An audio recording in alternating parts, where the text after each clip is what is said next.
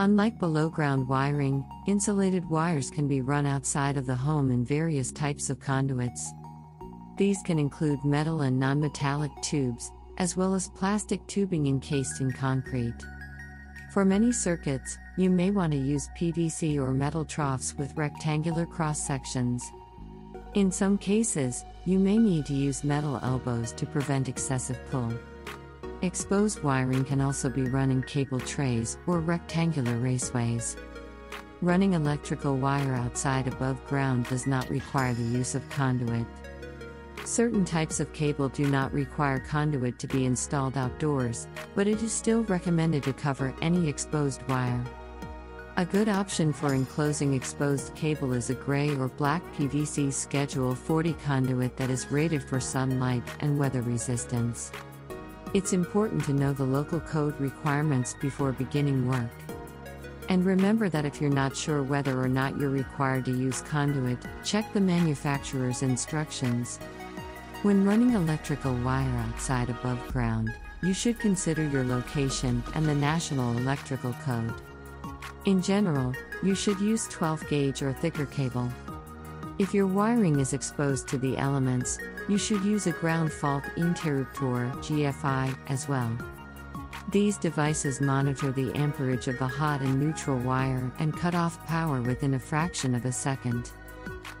The National Electrical Code also requires that outdoor wiring be protected with a metal conduit.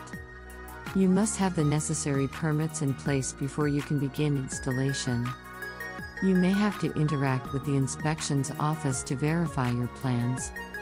However, if your building is under construction, you can choose to bury electrical wire without the use of a conduit.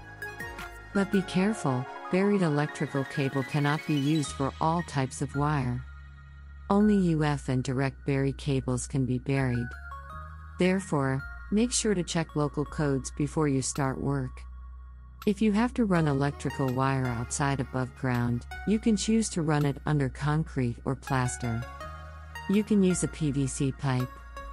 The lead covering protects the wiring from ants, and it will also prevent rodents from digging underneath it.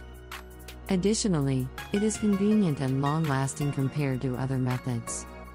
You will also have no problems with fire or mechanical wear if you use this type of wiring.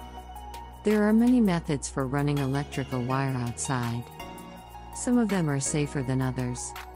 Some people use batten wiring to install their wiring outside their home. But it is not recommended for outdoor use because it is not waterproof. For instance, you should not use a GFCI outlet inside your house. You need to avoid this if you want to run electricity outside. A GFCI outlet is a necessity to keep the electric system in the ground. It is possible to run electrical wire outside above ground without a trench.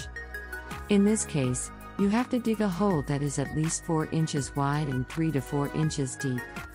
The trench should be located at least 18 inches above the surface of your home.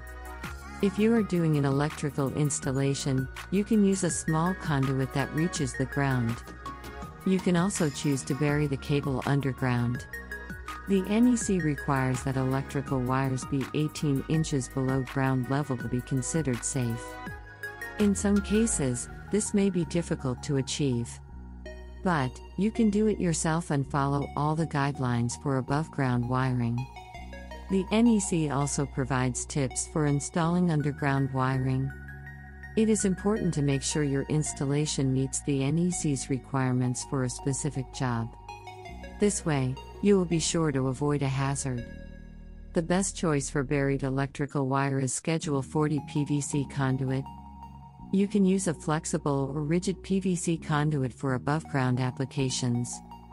The material used for outdoor wiring should be at least 3/4 inch in diameter and have a rubber-coated outer casing. If you are doing the wiring for a residential application, it should be done in parallel to the joists of the house. This will prevent the wire from coming into contact with the ground.